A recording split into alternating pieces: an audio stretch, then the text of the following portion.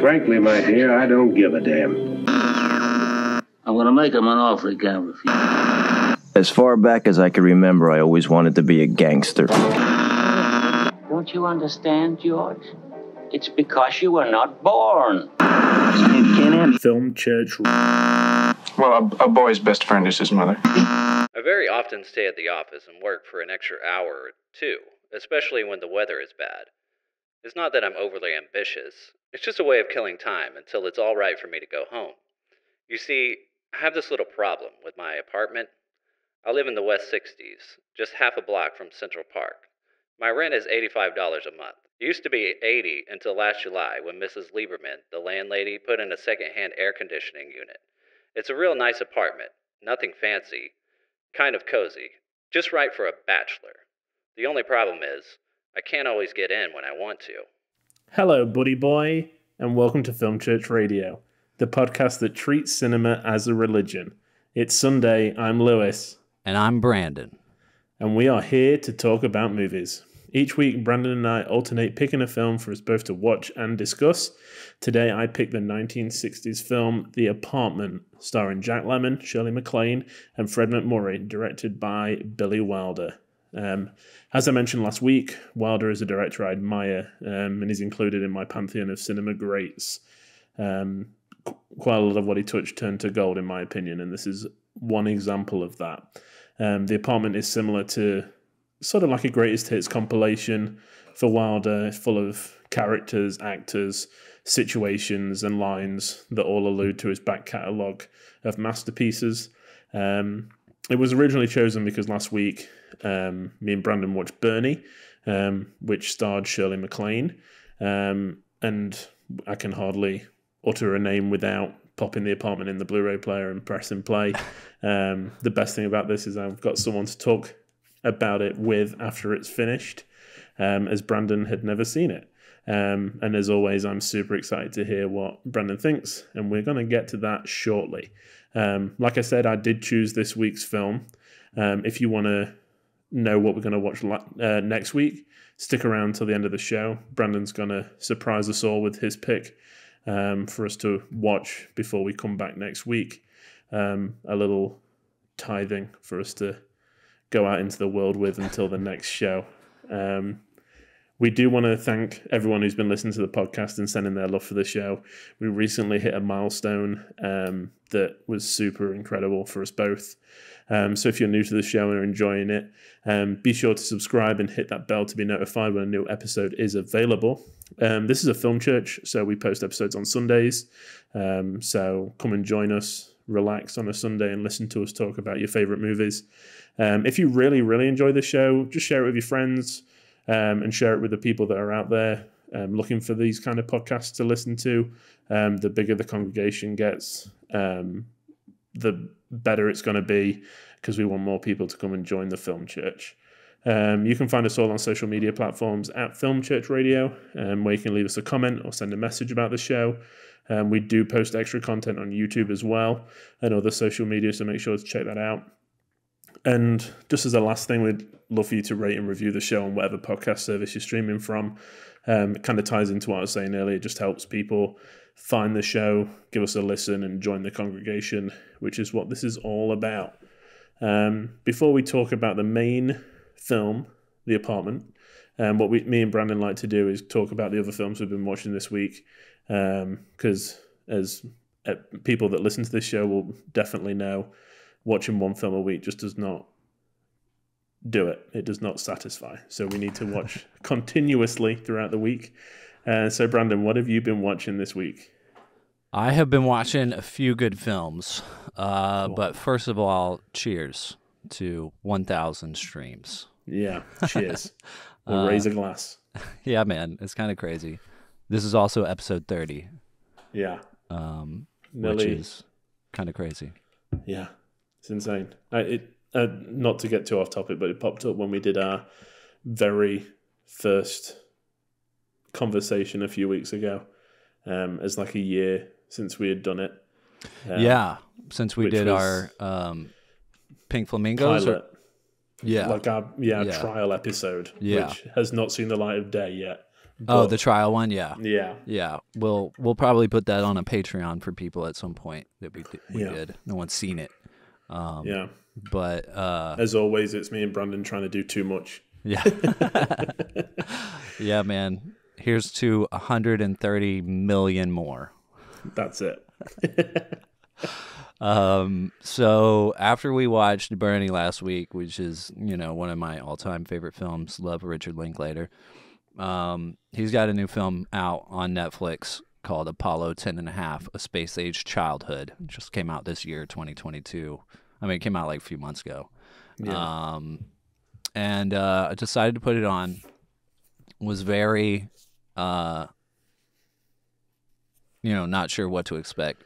But, all of his movies are just feel so different. Yeah. But it was, like, first of all, the movie's amazing. It's a great, great movie. But it was kind of perfect for me to watch because I just moved to Houston. And it's about Houston in the 1960s and the space exploration craze when NASA was trying to get to the moon. So it's like about growing up in Houston. It's about this kid, and won't give too much away, but it's a really great film and shines a light on just kind of what childhood was like back then. Yeah. I mean, it kind of gave me a perspective of. I mean, my parents didn't grow up in Houston, but they grew up in the South, and it kind of I don't know. It's kind of like this perfect little sliver of life that doesn't exist anymore. I'm sure for people who did grow up back then, it would mean a lot more. I mean, I'm definitely going to suggest this to my parents and see what they think. And my brother-in-law who did grow up in Houston, and his mom did too. I'm really curious what they think about it once they watch it. But yeah, it was really good, really, really good. And Jack Black does the narration. Awesome. Which is dope. Yeah, like as soon as it started, I was like, oh my God, there he is. Here we go. Yeah. I was trying to find time to watch it this week. Yeah. But I just couldn't. So it's Yeah. definitely on the to watch list. Hopefully this time next week you'll hear me echoing what Brandon says. But yeah. And then I watched The Card Counter. Yeah. Which I was very disappointed with. Oh no. Yeah. I need to talk to Zach about it because he watched gonna it and say. did really like it. I know Yeah. he talked about it on one of the episodes. I can't remember which. Maybe it was the body double episode, maybe. Mm-hmm. But yeah, I need to talk to him about it because I just it felt very boring, I guess, is the best way to put it without spoiling anything. Okay. Just did not. It just got to a point that, like an hour and a half into the movie, it was like, so when is it, like, what's going on? Like, when is this gonna do? Anything gonna happen? And it was like, there's only 30 minutes left. Might as well finish it. And then just was like, all right, well, I've seen it. So yeah. Anyway, so I watched that, The Card Counter, which is directed by oh my gosh, what's his name? Paul Schrader. Yeah, Paul Schrader. Who usually does really good work, but yeah, I don't know. I think it just Left you a bit cold. Yeah.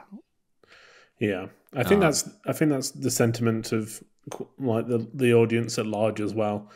I don't think it set the world alight, when it came out. I know lots of people were excited for it, but unfortunately it didn't quite light the spark. Yeah. It felt a little bit like it was way behind the times. Yeah. So, which it's a shame. Yeah. And I don't know if that's just. This is why I would like to talk to Zach about it, but I don't know if that's just because it's like, because we live in the TikTok generation where it's like instant, and like we constantly need that instant stimulation. Like we get like we've got so many, all them big movies or action movies. There's always something crazy going on or whatever. Or I think there's a lot about slow burns that really work. I mean, Portrait of a Lady on Fire was like that. Yeah, you know, a really slow burn and worked really well. I think that if the elements are there for that slow burn to work, then it works, you know. But if it just seems baggy and boring, it's not working and doesn't have like a good, satisfying ending. I mean, there could have also been, you know, deeper layers to it that I just wasn't seeing. But yeah, I don't know. Yeah. And then I watched Hustle on Netflix with Adam Sandler, which I see that you have watched as well. Yes. I purposefully, when I saw the notes, I did not go and check Letterboxd to see what you'd rated it. Because I am very interested to know what you thought. Yeah, I liked it a lot. Yeah. I think I gave it like a 4 out of 5. Me too. Yeah. Nice. Yeah, it was really good. I mean, for any basketball fans, like I'm sure that they would love it even more. Yeah. You know, I'm not a big sports person, but I mean, there was tons of basketball cameos. You know, the real players in it, and it felt like very much like a passion project for Adam Sandler, who is a very outspoken basketball fan. Yeah. Like even I think when he did Uncut Gems, which he's also like betting on basketball games the whole time, right? Yeah. He's like when he got to know the Safdie brothers, they like played a game of basketball together. You know, that's like how they broke the ice. Yeah. But it was, it's a really great film. It's a very, is it family friendly? Not really, I guess, but there's some elements in there, I guess, that aren't. Yeah. But I mean, there's some elements in Rocky that aren't. You know, it's. Yeah. It does feel like that kind of like a little bit more mature, but family. Yeah. You know, sports movie. Yeah. Kind of like, maybe not, you know, young kids, but more like teenagers. Yeah. You could watch this with teenagers, and I think everyone would enjoy it in a different way. Yeah. Yeah, definitely. You know? Yeah. Yeah, I'm glad you've seen it, because we were looking for something to watch last night, and we decided to put it on because I'm astounded by Adam Sandler's career of late. He was someone that was always the butt of my joke. You know, if it was like, what film will Lewis never watch? It's an Adam Sandler film. Yeah, Little Nicky. Just none of them did it for. Yeah, I just didn't find the comedy funny at all. Yeah. And I've gone on record many times. But yeah, this late career, this kind of blend between comedy and drama it just suits him. I think it's brilliant. Yeah. He's really magnetic in this. I think that he carries, you know, the emotional weight of the film really well, and he acts. He's really great in it. And I like the fact that as a sports film, it was formulaic, but I don't think that was a bad thing. I think like you knew what was kind of what was going to happen in the end to a certain degree, but the story was different enough to keep your interest instead of, you know, no, I'm telling you, he can play basketball and nobody believes him. Yeah. It's like everybody knows, but it's just a different environment. Yeah. And I thought that was really interesting. Yeah, definitely. Yeah. Yeah. Yeah. I'm excited to see. Hopefully he carries this on. And, you know, I know that he's doing Murder Mystery 2 with Jennifer Aniston, which I didn't really enjoy the first one too much, but maybe this new lease of life is going to change my mind. Maybe he is the genius that everyone touts him as. Yeah. Yeah. He definitely, it would be great to see him win an Oscar or something, you know? Yeah. I know that him and the Safdie brothers are teaming up again. Oh, great. That's awesome. I am so stoked for whatever that's going to be. Yeah. Yeah, that's going to be good. Yeah. They've you know, their last two movies were both really edgy and interesting and unique, you know. Yeah. They've definitely got like a unique voice. And I don't know if it's the first feature film It might just be the one before Good Time. I can't remember. But Daddy Longlegs is getting a Criterion release later this year. Okay. So that's exciting. Because Yeah. that's a film I haven't seen. And hopefully Good Time will be joining it as well in the near future. Sweet. Which I love Good Time. I think it's great. Yeah. Yeah, I mean, The Sandman. He's the guy. Yeah, man. The actor of our generation. I mean, it's coming. Like, if he carries on. Punch Drunk Love is another one that he's really good in. Yeah, I've never seen that, but I need to see it. It is kind of crazy that these actors that feel like they should be so old by now. Yeah. Having this resurgence in their careers and are better than ever. Yeah. You know what I mean? Yeah. But in reality, they're not that much older than me, which is also scary. I know. That's the trouble, especially being like a soccer fan, is that the players that your team sign now are like 10 years younger than I am. Yeah. And it's just like, oh my God. Yeah. And you're still looking up to them, you know? Yeah, yeah. It's very weird. They're having the moment of their life. And you're still waiting for yours. Or, you in general. Yeah. Oh, dear. Not to get too philosophical and depressing. Our moment is now, Lewis. This is Film Church Radio. 1,000 streams. That's it. So what else did you watch this week?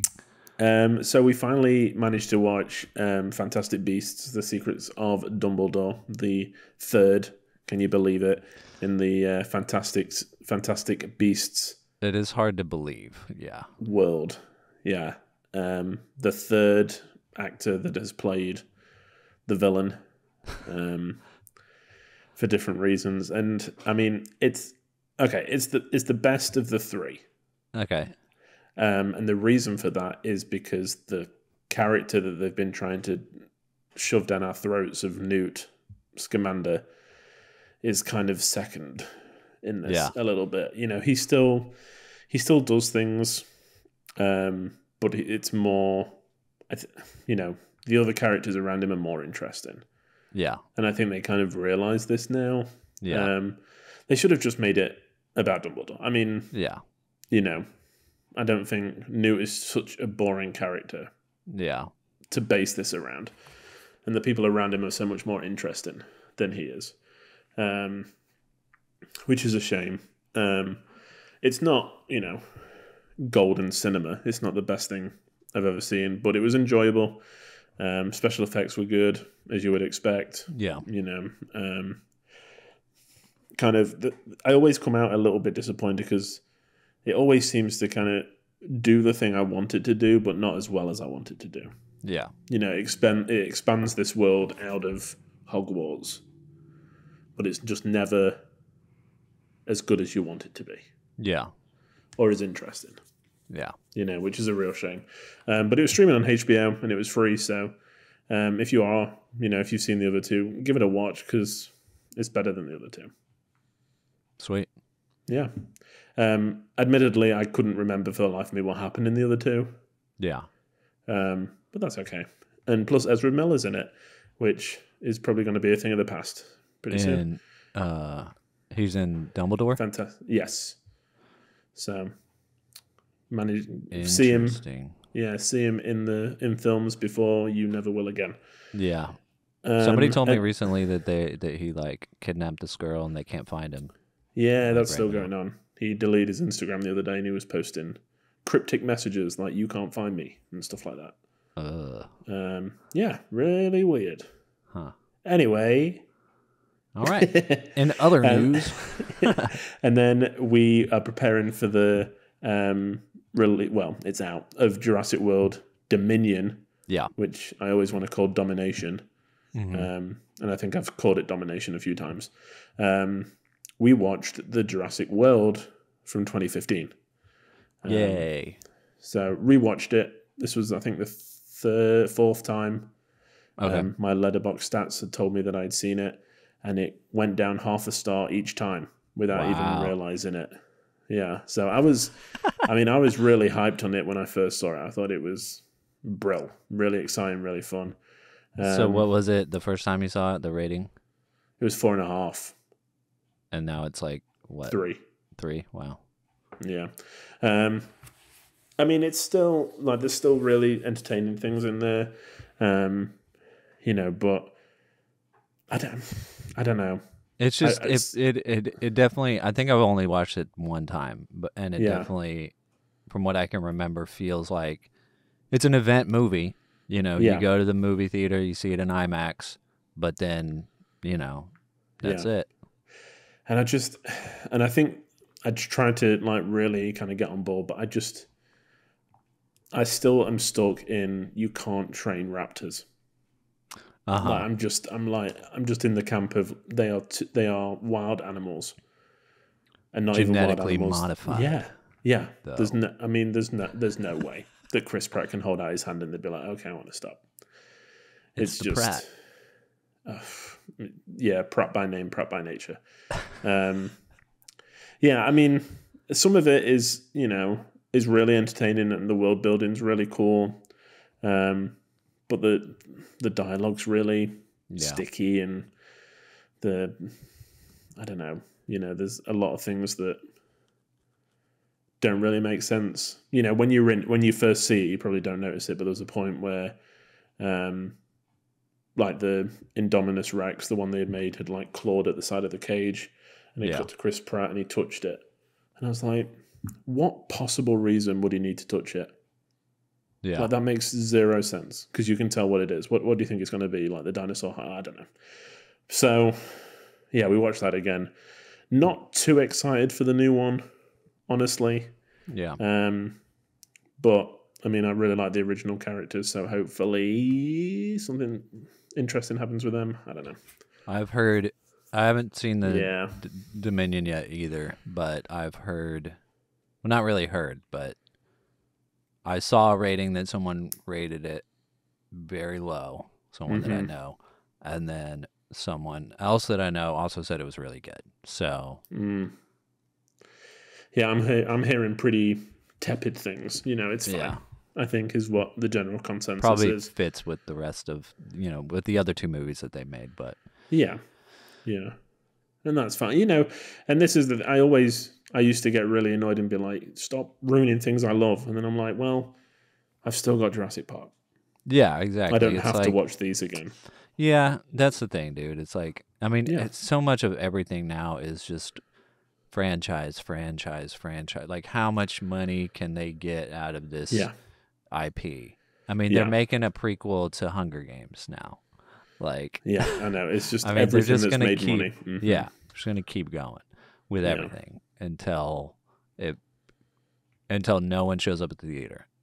Yeah. But, I don't know if that's good or bad. I mean, I guess if they use the money on these franchise movies, if that's their bread and butter, and then they use the money to make smaller independent films, great. Yeah. But if they don't, then that's not great. I know. Yeah. But franchise film, I think, hopefully franchises only last for so long, but they'll plug them until they're, Can you remember when it used to just be like the horror films that would go past the expiration date? It used to be like just the Freddy films and Friday the 13th that would be like, oh, there's 9 of them. And now it's like, there's 6 Jurassic Park movies. It's just, it's insane to me. Yeah, my girlfriend was like, oh, we need to rewatch the Jurassic Park movies before we go see, the new one. And I was like, all right. And I was like, there's 5 of them. And she was like, what? I thought there was like 2 or 3. Yeah. It's like, no, there's 5. This is number 6. Yeah. Chelsea refuses to watch the one before this one, which I can't remember the name of. Yeah. Just, because of the shot of the long neck on the island as it's getting blown up. Yeah. So, Yeah. We'll see what the CGI. new one holds. I know. Yeah. It's not real. But other than the pretty mediocre week apart from Hustle, we have both watched The Apartment from 1960. That is correct. Directed by Billy Wilder, as we said, starring Jack Lemmon, Shirley MacLaine, and Fred McMurray. The IMDb summary is a Manhattan insurance clerk tries to rise in the company by letting its executives use his apartment for trysts, but complications and a romance of his own ensue. Yeah, I mean, Billy Wilder is very good Yes. at a lot of things. So not only did he direct it, but he co-wrote it with his frequent. I think this is second collaboration with I.A.L. Diamond, affectionately known as Izzy. So they wrote together, and Billy Wilder wrote a lot of his own scripts, if not all of them. So he had full control over the story and kind of where it was going and stuff like that. So this was your first time seeing it? Yeah. First time seeing it, and I loved it. Like, it was really great. I watched it twice. The first time I watched it with my girlfriend, and then I rewatched it again today just to prep for the episode. But yeah, it was really good, man. Like, it feels like a very weird time in film history for this film to exist. 1960 feels in a lot of ways, the movie, the way it's black and white. Yeah. The way it's shot, the way it's acted, feels very 40s or 50s. Like, it feels older than it is in a lot of ways. But then the subject matter and the script feels way ahead of its time. Yeah. So it feels like a very interesting place for it to be. Yeah. A lot of stuff about the film surprised me. Just the subject matter wise. Yeah, no, for sure. And I think that's the thing. I think, it's one of the films that I think Wilder was always like this. He always pushed those boundaries and kind of, really push what he could show on screen. But this is the first one that it's, explicitly said within the first 10 minutes. The guy that he lends the key to at the beginning is coming out of the apartment and he's like, so he says something about his wife. And it's blatantly obvious what that apartment is being used for. Exactly. And it's interesting how they kind of dance around the subject of sex and cheating on your wife. Yeah. I mean, they sort of do. I mean, it's like you said, it's blatantly obvious, but they're not. They really don't say the word sex. I mean, they say they say it once. They say sex pot. Yeah. Later in the film, but yeah, I was really curious. Like, the first question I had was like, how did they pull this off? Like, how were they able to make this movie? Because the Hays Code was still around, right? Yeah, so the Hays Code was still around. It was on its last legs at this point. We were starting to get the influx of European cinema that did not have the Hays Code and was pushing boundaries a little bit. And it started to get a little bit lax. They were letting things slip through. And the original idea for Wilder came from, have you ever seen David Lean's Brief Encounter? No. From the 40s. Okay, so it basically, that's a film set in England, and it's these two people that meet by chance. Both of them are married, and they start up an affair. And it's never consummated, but they just kind of, it's like an emotional affair. Yeah. And there's one point in the film where the male character says, I have a friend who can lend us his apartment for the night, Yeah. And Billy Wilder thought at that point, he was like, which all great screenwriters do, I want to know his story. What drives a man to lend out his key and crawl into the warm sheets after, he's let them go and have an affair in his apartment. Yeah. And this is where this film came from. Obviously, in the 40s, there was no way this film was going to get even close to being made. Yeah. And he started it up again in the 50s, and then a actress was having an affair with, I think it's her publicist or an agent, and they would go to an apartment. Joan Bennett, I was fishing for the name, and they would go to an apartment and kind of have an affair. And then her husband found out and shot him in the leg. And that was like huge news. So again, the film was like pulled. He was like, okay, it might be a bit too fresh to, put this out there. And then, I don't know, just kismet. It just happens, Yeah. And around the time he'd just done Some Like It Hot, which had broken boundaries because it had males dressing up as females and a lot of... That was like 58 or something. Yeah, a lot of 59, I think, double entendres and, cross-dressing and hints of homosexuality and all that kind of stuff. He kind of got away with it. So this was the next step. This was the more explicit. Yeah, so that probably just kind of, like, once that was successful, which Some Like It Hot is considered, like, the greatest comedy film of all time, at least. I mean, it's in, like, the top films of all time, but as far as comedy films, it's, like, number one. Yeah. Or two or three, Yeah, so maybe, because I was just thinking, like, he must have had a lot of courage to do this film. Not only him, but then also the producers and the financiers to be like, yeah, let's do it. But I mean, it must have been because of the success of Some Like It Hot.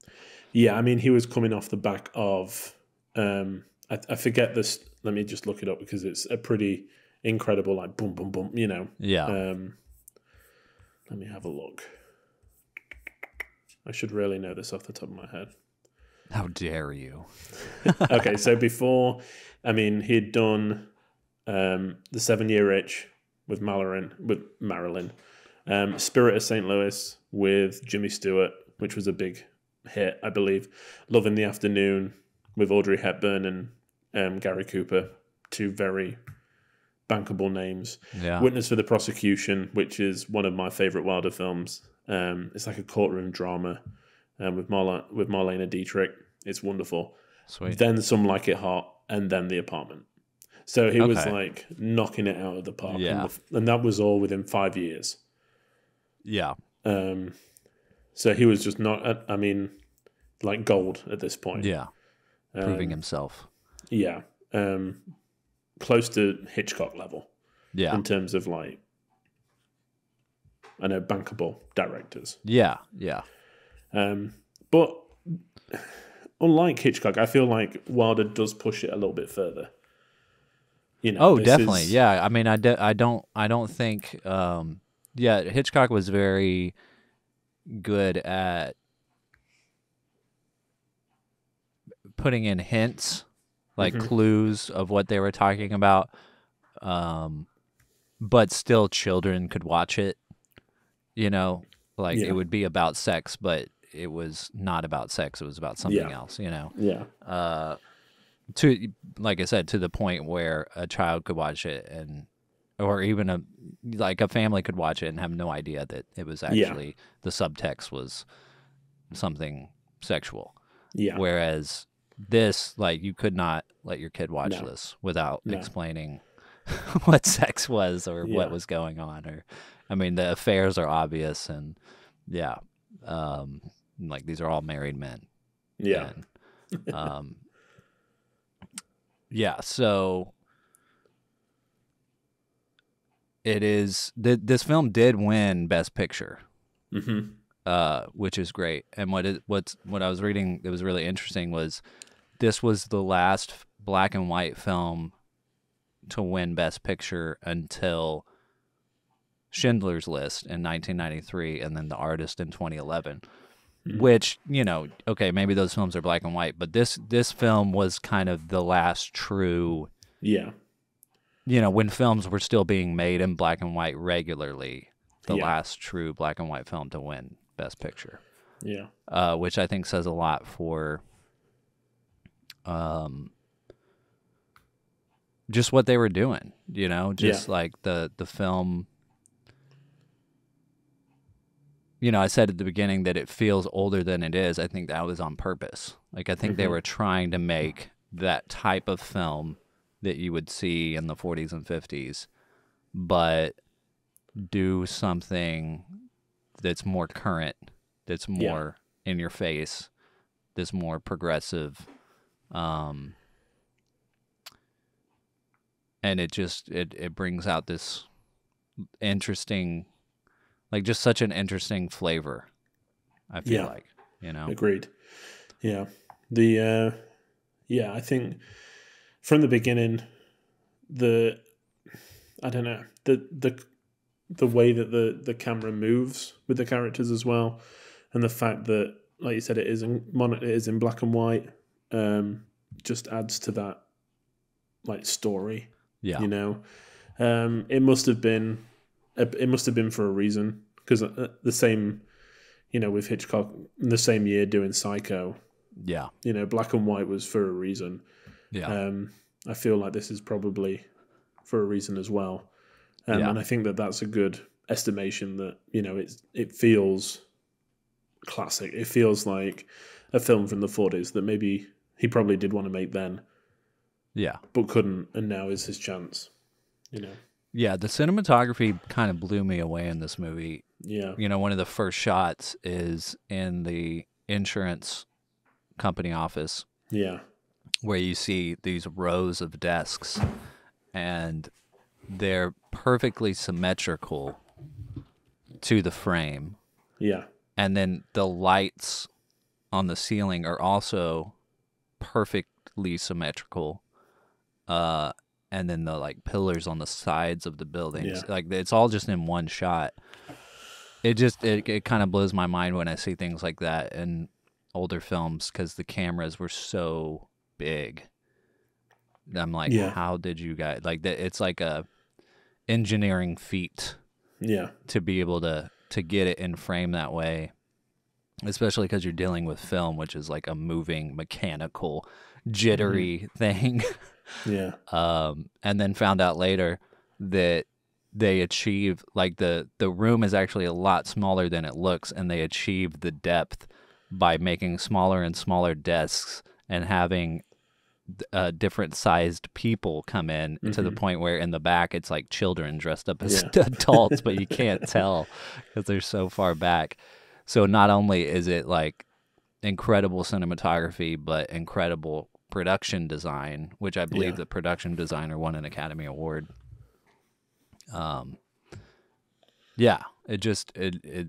It blows my mind, and there's a lot of beautiful shots. I mean, that was probably one of the most crazy ones as far as design wise, but then the rest of the movie is just beautiful, like beautiful classic black and white Hollywood to look at.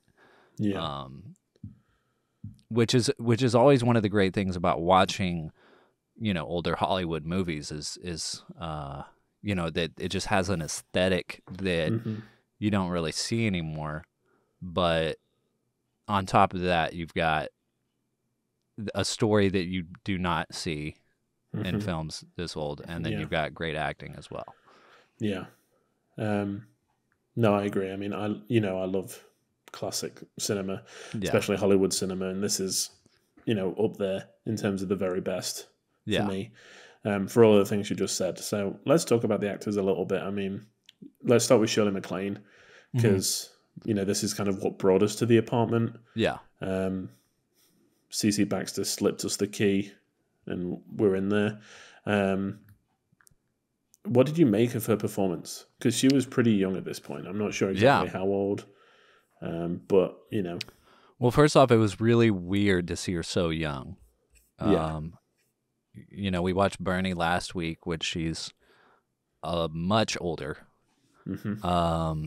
And I completely forgot until today. I was having coffee with my girlfriend, and we were talking about this movie, and she was like, what was that other movie y'all watched and y'all talked about on the podcast? I was like, Bernie? And she was like, no, the other one where she's like the crazy housewife. And and I was like, oh yeah, being there. I completely forgot that she was in that. And yeah, so in that one, she's like kind of middle-aged, you know. She's not super young, but she's not like not as old as she's in Bernie. Like Bernie was 2011, being there is, you know, mid 80s, and this is 1960. So but man, she is really, really something in this movie. She's you know, she starts off and she's like very charming, you know, very pleasant, very like happy kind of a character. And then you get to see some depth later on, but she's also a very strong like female presence. Like this guy slaps her ass getting out of the elevator in one of her first scenes, and she like gets onto him, you know. She like stands up for herself. She's like, I'm gonna chop your arm off.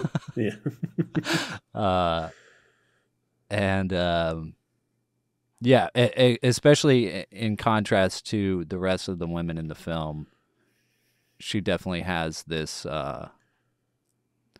very strong presence, I guess. Yeah, I think it's especially with the women, it's definitely a like an old and new. You know, I mean, the pre-code stuff, there was a lot of women sleeping around to get to the top. You know, Barbara Stanwyck, who was with Billy Wilder in Double Indemnity, did a film called Babyface, which is all about her just basically sleeping her way to the top of a corporation. But with this, I feel like Shirley MacLaine's character is stereotypical in a way that she falls in love with Sheldrake and kind of, you know, is lovelorn. But also they add in depression, which is a very progressive topic, I feel like, in this time. And then the other female characters that are in it are more like the pre-code women. They know that they're married. They know that they shouldn't be doing it, but, you know, it's just fun. They're just, you know, it's at kind first, of how they get the kicks. Yeah, at first when I was watching this movie, every time a female came in, I was like, what is going on with these women? Like, why are they like this? And and then I realized, okay, I think they're just kind of doing this on purpose. Like, they're making fun of the way that Hollywood treats women, I think, is what I kind of got by it. Because there's like the woman who's like, you know, the guy's on the phone with Baxter trying to see if he can get the apartment to sleep with this lady, and while he's like on the payphone, she's at the bar and she comes up to him and she's like, I'm lonely. Yeah, Marilyn Monroe. Yeah. When are you coming back? Yeah. And it's just like, oh my God, like, come on. Like, this is not a real person. Yeah, it's ridiculous. But yeah, I think that was in service of the ridiculousness of, to make it feel kind of in that old time. Yeah. You know?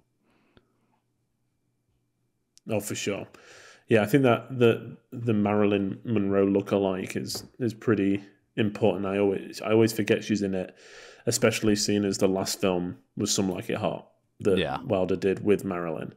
And, you know, I've heard things that, you know, obviously on Some Like It Hot, she was terrible to work with. She, you know, she was going through her real difficult period of fluffing lines and not being ready for hours and leaving the set and having affairs with leading men and the whole shebang. But I wonder, you know, I've heard rumors or theories that that's Wilder being like, I still want to work with her. You know, she's still the best person to work with.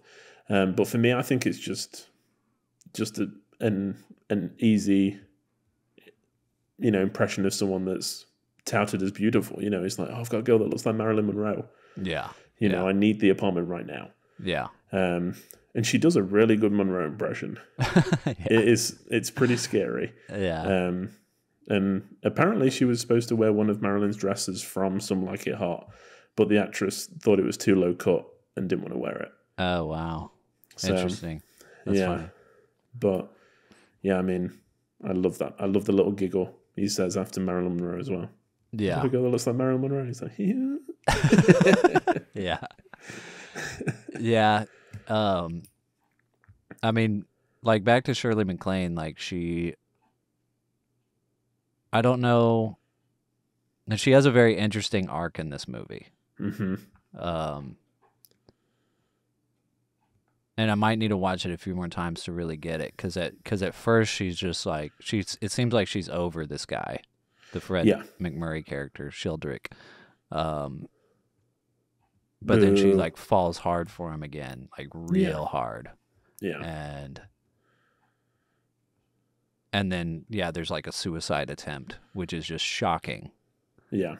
Like, like I don't think I've ever seen suicide be a subject matter. In a Hollywood film this old, you know. Yeah, and not just that, but the fact that we see the kind of repercussions of that. Mm-hmm. You know, as we said at the top, you know, Wilder was interested in seeing, you know, what kind of character would lend their bed out. It's the same with this. It's like, what happens after that suicide attempt? Yeah. You know, we don't get a cut forward 24 hours and she's, you know, sitting up in bed playing cards.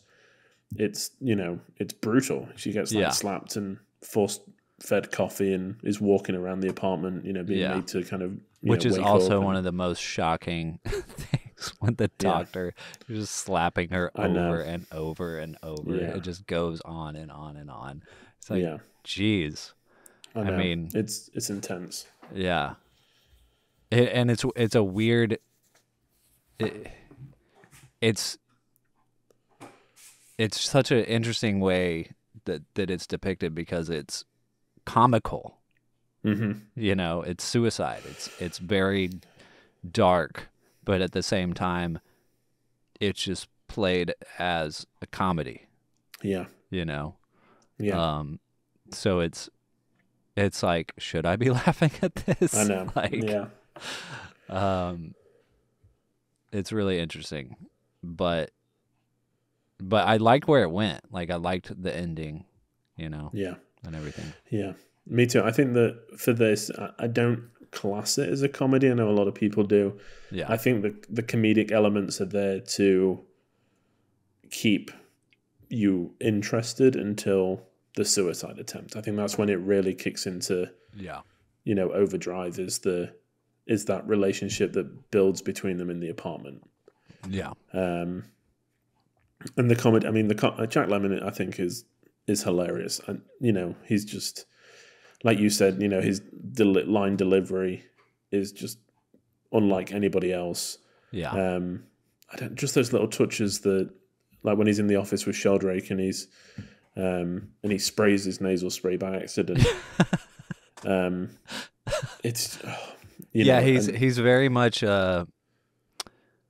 it's like that classical Hollywood thing. It's like the Buster Keaton thing, you know, it's like the stage performance thing. Yeah. Like his comedic timing is really good, and his physical comedy is really good. I can just imagine that if you were playing opposite him, you would hate it, because he would just upstage you. You know, he's getting the key out for Sheldrake, and it's like handful after handful of tissues while the conversation's happening. There's, you know, and I think Lemmon is such an interesting actor, because he's not like leading man matinee looks. You know, he's not the Cary Grant type at all. Yeah. The only other person in my mind that's similar is kind of Jimmy Stewart. Is that every, you know, not classically handsome, but magnetic. Yeah. And Wilder loved him. You know, from Really? Some Like It Hot, he was just like, this is the guy. This is the guy that's going to be in my film. You know. I can definitely see that, yeah. And he gets all the best lines. So. Yeah. Yeah, he's such a weird performer, I feel like. Yeah. Like, just very unique. Like, I get what you're saying about him being an everyman kind of person, but he's not, he's just so goofy. You know what I mean? In a weird way. Like, in a way that you don't, I don't know who else I would compare him to, because he even seems to just like laugh at himself a lot. Mm-hmm. You know, like when he's doing the straining the spaghetti. And then he's like talking about, watch how I do the meatballs. Like, Yeah. he's just like laughing at himself, you know what I mean? But he like knows that it works. Yeah. You know? It reminds me of dad jokes. You know, I think yeah. that the script does a really good job of, he's not blameless in this because he still lets people use his apartment for illicit affairs. But I think compared to the other men that we get to see on camera, he is, you know, the script does a really good job at showing us that he is better than them. Yeah. You know, he obviously got into this for a reason, and he eventually gets a backbone and walks out, which is you know, a great scene. Yeah. But you know, there's a lot in there. You know, he's the one guy that takes his hat off in the elevator with her, which he says he's very polite about the way that he asks her out. You know, let's go and see something. I thought we could have dinner as well. The only slight black cloud over this film, which I think is just the only way that it's aged, is when he tells her that he knows where she lives and who she lives with. Yeah. And she kind of finds it a little bit romantic and a little bit like, oh, you did your research kind of thing. And now it's like, oh, yeah. that's Yeah, not great. that whole scene is definitely very icky. And which is a shame. Yeah, yeah. it does date it. And you can see what they were kind of going for, is that, you know, someone that's taken an interest in her as a person as opposed to her body, you know. Yeah. Yeah, and it also is there's a continuing joke in there too where she's talking about, she's like, I wouldn't want people to get the wrong idea about how you found out. And then that joke comes back later too. Mm-hmm. Mm-hmm. So, you know, it was just one of those things in the script that just didn't age particularly well. Yeah. But the rest of this film, I feel like ages super well. Yeah. 100%. I think the affairs feel real and of a time, you know. The characters are all fleshed out. Sheldrake is the worst male I have ever seen on camera. Every time I watch it, I just can't believe how just awful he is as a person. Yeah, that's what I kept writing down the second time I watched it. I was like, man, this guy is a piece of shit. Yeah, because just when you think, you know, he's like, he said he's going to divorce his wife and then he never did, and then to get her back, he's like, oh, I was on the phone to my divorce lawyer, it's going to happen, and that's despicable. And then you find out that he's been having an affair with his assistant and threw her to the side and said the same thing to her, and that he gives her $100 for Christmas like a prostitute. It's just, he is awful. And I think the funny thing is Fred McMurray, like, you know, he trusted Billy Wilder, but there's, you know, stories of him walking down the street and women hitting him on the head with like umbrellas and stuff because of this film, because of how he treated Shirley MacLaine. Because I think he was on TV at this time doing, was it called My Three Sons? Some sitcom where he's like happily married and like the father of like 3 kids. So it was very, it was a risk. Yeah. To take this, but I mean, he'd done it before. Double Indemnity. He's not a great character. He's not a great. Yeah. Well, he is a great character. He's not a great guy. Right. And it worked. So. Yeah. He does. He fits in this movie so well. He feels like just that classic. Like his voice and his like his acting style is such a. Yeah, just like a classical Hollywood type, typical man. Yeah, but and I think they do go really far with how awful he is. Yeah, he does a great job of playing like romantic, pathetic when he's like, "Fran, don't leave me," like, you know, please, or whatever, and then like intimidating when he's telling Baxter that he can just knock him straight back down again if he doesn't give him the key. Yeah, he does it all really well. Mm-hmm. I mean, those 3 are great in this film. Yeah, definitely. the doctor also got nominated for Best Supporting Actor. Jack Crucian. Oh, yeah, Crucian. Maybe Crucian it. Yeah. He cruised it. Yeah. Yeah. Which I'm not surprised. I mean, he was really good in the movie. Yeah. And never finds out that it's not Baxter that's the Lothario. I know, that was like, that's just another one of those like perfect Hollywood screenplay things where it's like every time they are coming out of their apartment, they never see the other men going in. Yeah, I love it. I think, is it on Christmas Eve? But when he opens the door to get something, he goes back and he's like, Mildred, he's at it again. Yeah, it's great. Yeah, he was good. I really, really like the music in this as well. Mm-hmm. I think, we get that reoccurring theme from the Tiki Bar, which is the best looking bar in cinema. I want to be in that bar. I think it looks great.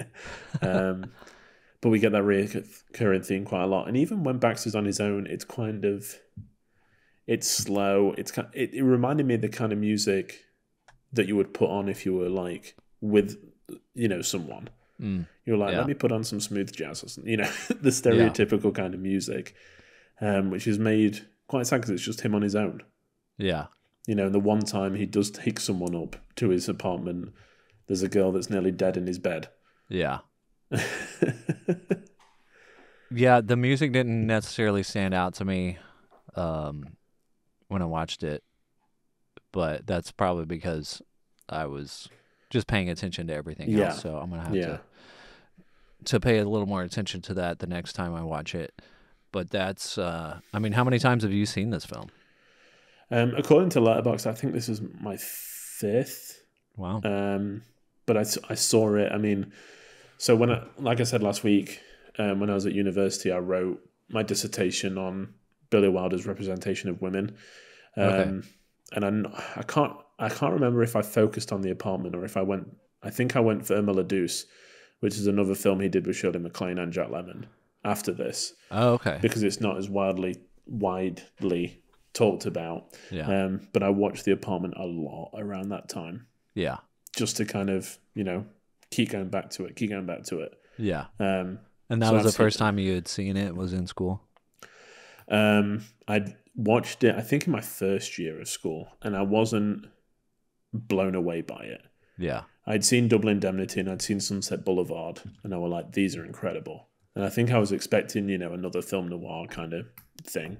And it's a bit different. Yeah. Probably wasn't mature enough to get it on every level, But every time I watch it, I'm like, this is great. It's one of those films that I could watch again now. Yeah. I could have it on the background. I could, happily sit and be glued to it. It's just phenomenal. Yeah. And this was the first time you'd seen it.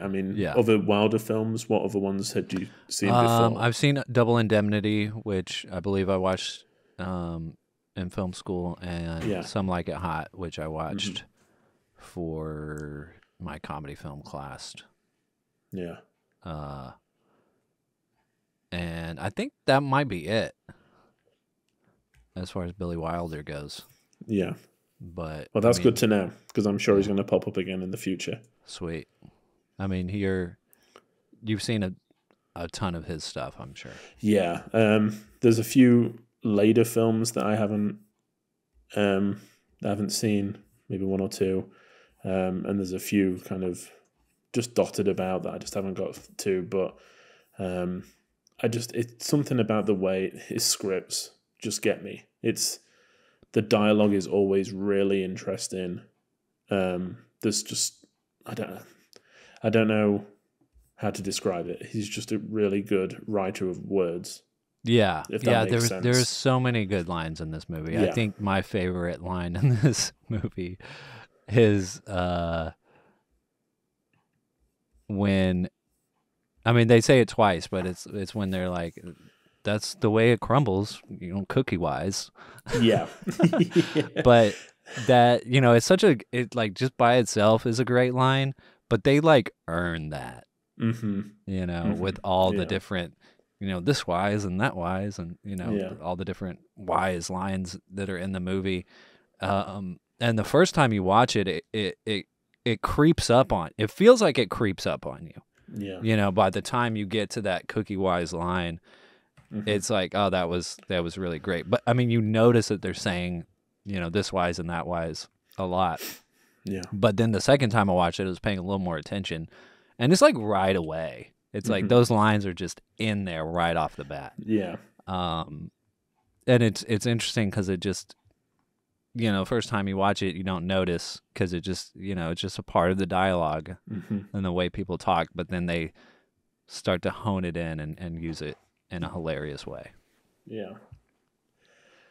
Yeah. There's just so many things I could say about the script, especially in the, you know, Wilder and Diamond didn't want anybody to change their words. You know, I think there's a story from the girl he picks up at the bar, where she's talking about her boyfriend or her husband, and she says and the script was like, he's like a jockey. And she said, he's kind of like a jockey, or something like that. He's kind of like a mouse or something like that. And they kept Paul being like, no, like you've got to say it exactly as it's on the page. Because they were just so like glued to their ideals. And like what they had written on the page was right. Which, I mean, it's, you know, I mean, in today's There's a flow world, to it. Yeah. In today's world, I would be like, you know, you're not as great as you think you are, dude. You know, but I mean, after seeing this movie, you know, I'm like, obviously there was a method to their madness. Because that lady, that New York girl at the bar is like the most New York girl that I have like seen. Yeah, that's great. Yeah, she was really good. Yeah, that's interesting though. So where do you think the strength of this lies, Brandon? Do you think it's in the script, the acting, the story? I mean, my answer is kind of like a cop-out answer. It's you don't achieve this greatness without the combination of all of them being good, because you can have a great script with great lines, and if the actor isn't casted right, they can ruin it. You know. So it's a combination of all of it. I mean, cinematography too. You know. Because I think that it needed that feel. It needed to feel like a 40s or 50s film. It needed to have the look, production design and cinematography wise, you know. Yeah, exactly.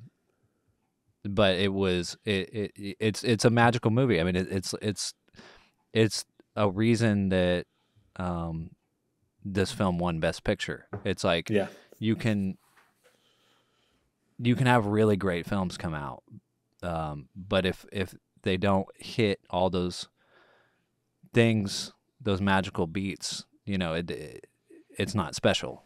Yeah. You know, and this movie is special because it's strong in all of those areas.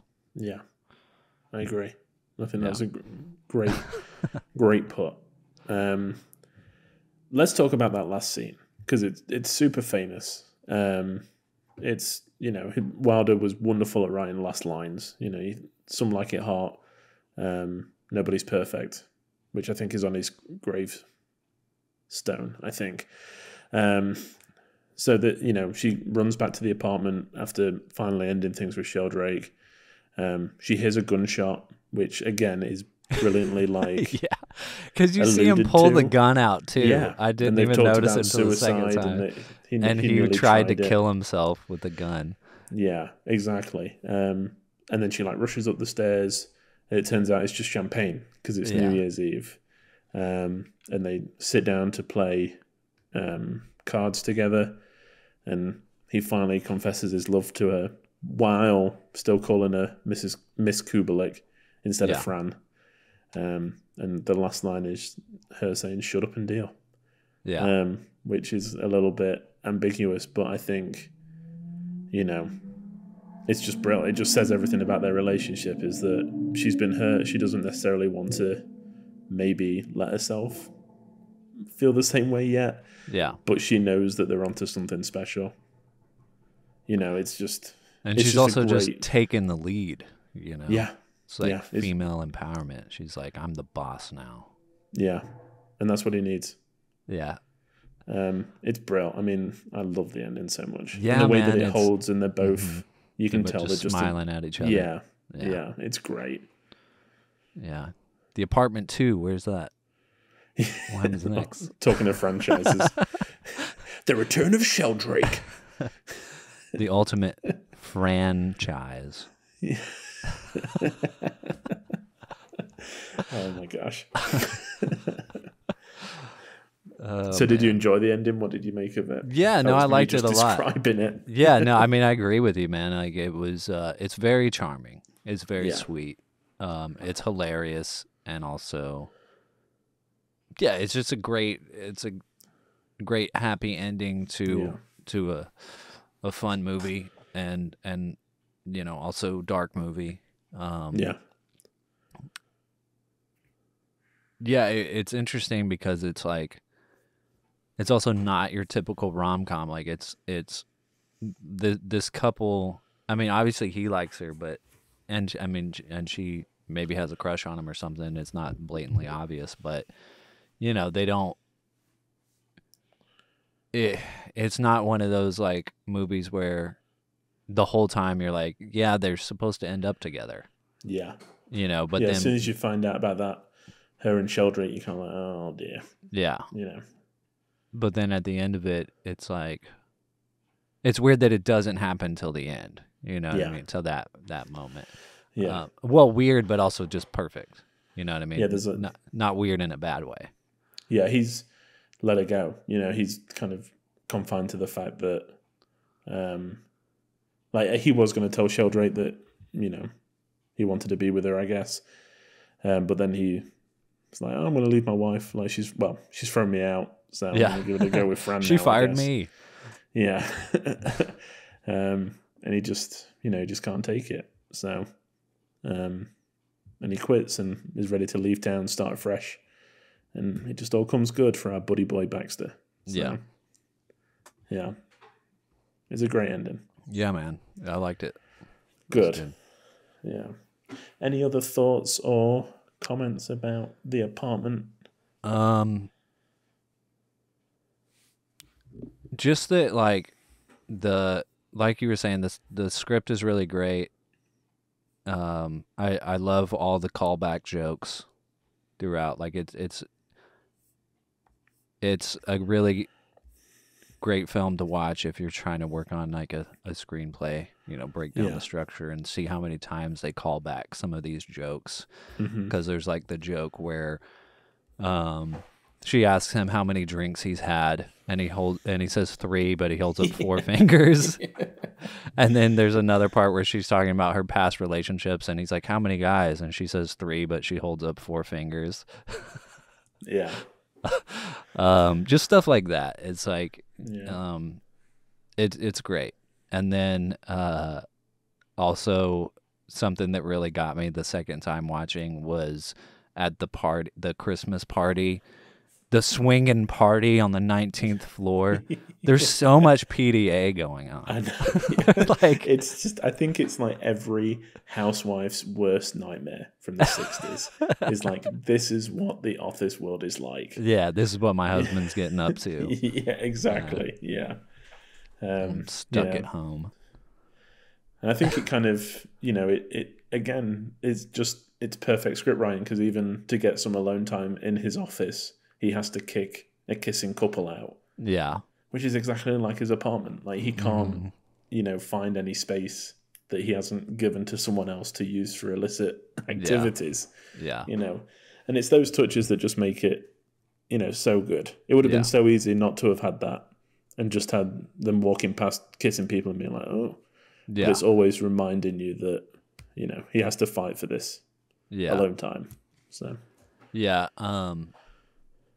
Speaking of that scene where he's kicking the couple out of his office, I also found it really brilliant the way that they bring both characters down at the same time, where she finds out that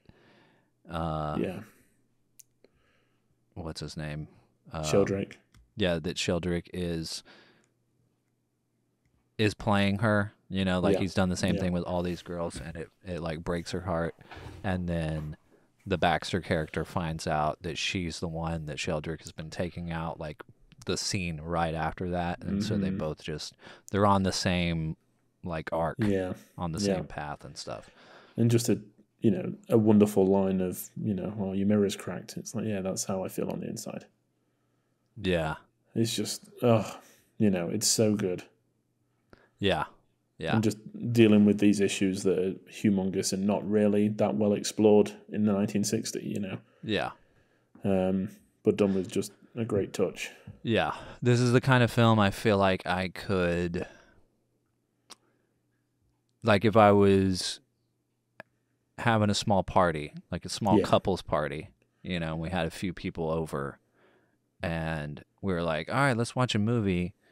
And I'm notorious for being a film buff. And somebody is like, I hate older movies. They're so boring. I'd be like, oh yeah? We're going to put The Apartment on. We're gonna show you how good old movies are. I feel like for Wilder, there's so many films that can do that, though. Yeah. I feel like he's just one of those directors that just constantly was pushing the boundaries of what he could show. Yeah, yeah. And they're still fresh. I mean, in the 40s, he made The Lost Weekend, which is a film all about alcoholism. Okay. And addiction, which is still mind-blowing today. Yeah. He's amazing. So go and watch everything. I will. That's to every listener that's listening. Billy Wilder is the king. Go and watch everything Billy Wilder film-wise. Yes. And he wrote a lot as well. He wrote Ninotchka, which he didn't direct, and a few other stuff. Okay. So, yeah, he pretty prolific. Sweet. Yeah. Well, I think that brings us to the end. We are closing the door on The Apartment. But before we turn the key in the lock, Brandon, we're going to guess what guess what each other rated it on Letterboxd. So yeah, I clicked on the film. Like, even though you didn't show what you rated it this time, I clicked on the film and saw what you rated it. So I know you rated it 5 out of 5. I probably would have guessed that anyway, but yeah, I'm going to say the same for you. Yes. Yeah. I mean, how could I not? You can't. Dude? Yeah, exactly. You can't. A perfect film. Yeah. Oh, I'm so glad. It's that the listeners will know. It's that relief of showing someone you like a film that you love, and them having the same reaction. It's just it's great. The best. Yeah. So what are we going to watch next week? It's a tough act to follow. Yeah. Is it what?